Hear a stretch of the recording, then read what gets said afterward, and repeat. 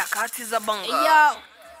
Mtazamaji wa harakati za Bongo kupitia HZB Sports, wiki hii ilikuwa so nzuri sana kwa mashabiki wa Taifa Stars, lakini pia kwa kocha mkuu aliyekifanya kikosi hicho cha Taifa Stars kufuzu katika michuano ya AFCON, na pia aliweza kufanya vibaya katika msimamo wa makundi na kuweza kufunga michezo yote mitatu mfululizo, huku wengine wa Tanzania wakisema kwamba mwalimu Emmanuel Amunike hafai aweze kufukuzwa katika kikosi cha timu ya taifa, wengine wakisema kwamba anafaa aweze kuifundisha Taifa Stars. Sasa taarifa ambazo zilitoka hivi karibuni kuhusiana na kocha mkuu wa Taifa Stars Emmanuel Amunike aliweza kufukuzwa mara baada ya yeye pia kocha huyo na shirikisho la mpira miguu Tanzania TFF kukaa kwa pamoja na kuweza kuvunja mkataba huo, huku waziri wa habari, sanaa, utamaduni na michezo Dr. Harrison Mwakembe akiweza kusema kwamba kama TFF wameweza kumfukuza kocha huyo, basi waweze kumtafuta mbadala ili basi kikosi hicho kiweze kukaa vizuri. Lakini pia kulikuwa kuna mvutano mara baada ya juzi waziri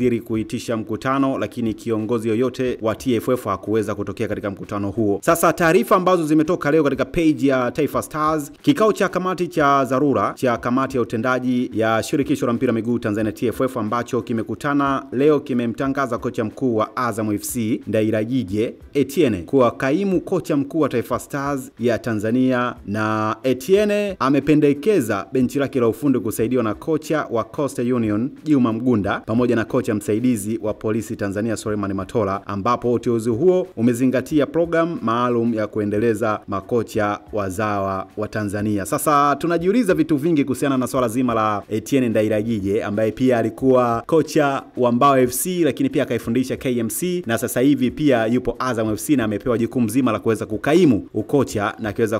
kumchagua Suleiman Matola, lakini pia Juma Mgunda kutoka Coastal Union kutoka Tanga kuweza kumchagua kuwa katika benchi la ufundi. Tanzania ilifundishwa na makocha wengi sana wazawa, lakini mwisho wa siku hatukaona matunda, na baada ya pale wakina Kim Paulsen, wakina Maximo walichukua kikosi hicho na kuweza kukiweka katika hatua nyingine, lakini mambo hayakuwa vizuri. Emmanuel Amunike pia aliweza kupata alama 3 muhimu katika mchezo wa mwisho dhidi ya Uganda katika uwanja wa Taifa na kwa kuweza kufunga magoli mazuri na kuweza kufuzu, huku Lesotho pamoja na Cape Verde waliweza kutoa sare. Sasa hivi kikosi cha timu ya Taifa Stars kinafundishwa na wazawa. Je, unaamini kwamba Taifa Stars itaweza kushinda au kufanya vizuri katika mchezo tarehe 28 dhidi ya Kenya katika michuano ya kufuzu ya CHAN 2019, huku kikosi hicho sasa kitakuwa kinanolewa rasmi na Etienne Ndayiragije, lakini pia kwa upande wa benchi la ufundi atakuwepo ni Suleiman Matola ambaye alifundisha Lipuli FC, sasa hivi yupo Polisi Tanzania, lakini pamoja na